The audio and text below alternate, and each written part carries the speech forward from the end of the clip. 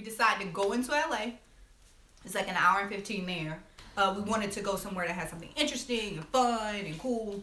So anyway, he found this sandwich place called the Wax Paper Company that supposedly has like one of the best sandwiches in LA. And also, the sandwiches are all named after NPR anchors. So Ira Glass is the one that was sold out, so we were really disappointed. I would imagine you have to get there early if you want something like super specific, or they might run out of what you wanted. The Terry Gross was amazing. I can't even tell you what was on it. It was like greens, beans, potatoes, tomatoes. No, it was a bunch of stuff on it. But the point is, it was good. I don't know, 2+ hours driving. It was totally worth it. It did not disappoint.